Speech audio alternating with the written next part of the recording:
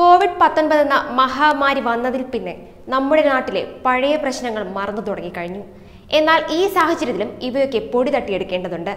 അതുപോലൊരു പ്രശ്നമാണിത്. കോവിഡ്-19 കാരണം ജനങ്ങൾ വീട്ടിലൊതുങ്ങി കൂടുമ്പോഴും മലിനീകരണത്തിന് ഒരു കുറവും കാണുന്നില്ല. ഓരോ ദിവസം കൂടുന്തോറും മലിനീകരണത്തിന്റെ തോത് കൂടുകയല്ലാതെ കുറയുന്നുമില്ല എന്നതാണ് കണക്കുകൾ. ഈ പ്രശ്നങ്ങൾ പറയുമ്പോൾ പെരിയാറിനെ ഓർക്കുന്നത് നല്ലതായിരിക്കും.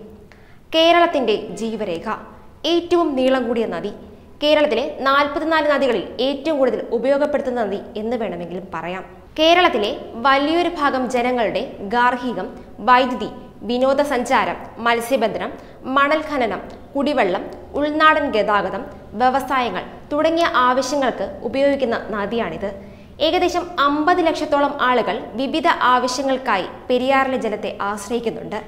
സംസ്ഥാനത്തെ വ്യവസായത്തിന്റെ 25% പെരിയാർ തടങ്ങളിൽ കേന്ദ്രീകരിച്ചിട്ടുള്ളതാണ്. അതുകൊണ്ട് തന്നെ ഈ വ്യവസായങ്ങൾ പുറന്തള്ളുന്ന പലതരത്തിലുള്ള അഴുക്കുകൾ പെരിയാറിനെ കാലങ്ങളായി മലിനമാക്കുന്നു. കൂടാതെ അനധികൃതമായി നടക്കുന്ന മണൽ ഖനനം പെരിയാറിനെ വളരെ കടുത്ത പരിസ്ഥിതി പ്രശ്നങ്ങൾ ഉണ്ടാക്കുന്നുണ്ട്. ഇങ്ങനെ പോയാൽ ഇനി പെരിയാറിന്റെ അവസ്ഥ എന്താകുമെന്ന് ആലോചിക്കുമ്പോൾ തന്നെ പേടി തോന്നുന്നു. ഒരു കാര്യം ഇതിലൂടെ വ്യക്തമാണ്: അധികാരികൾ ഈ പ്രശ്നത്തെ ഇതുവരെ ഏറ്റെടുത്തിട്ടില്ല എന്നത്. ഈ പ്രശ്നത്തെ ആരും ശ്രദ്ധിക്കാത്തത് കൊണ്ട് തന്നെ ലോക്ക്ഡൌൺ കാലത്തും പെരിയാറിന്റെ അവസ്ഥ മനസ്സിലാക്കി ഒരു വ്യക്തിയുടെ ഫേസ്ബുക്ക് പോസ്റ്റ് ഇപ്രകാരമാണ്: കൊറോണ കാലത്ത് പെരിയാറിന്റെ തീരത്തു നിന്നും സുഹൃത്തുക്കൾ പങ്കുവച്ച വാർത്ത പതിവ് പോലെ നിരാശാഭരിതമായിരുന്നു. എല്ലാ ഉത്സവകാലങ്ങളെയും പെരിയാറിന്റെ തീരത്ത് വ്യവസായങ്ങൾ ആഘോഷിക്കുന്നത് എന്നും വർണ്ണാഭമായാണ്. പെരിയാറിനെ കുറിച്ച് ഫേസ്ബുക്കിലൂടെയും കേസുകെട്ടിലൂടെയും എഴുതി മടുത്തു.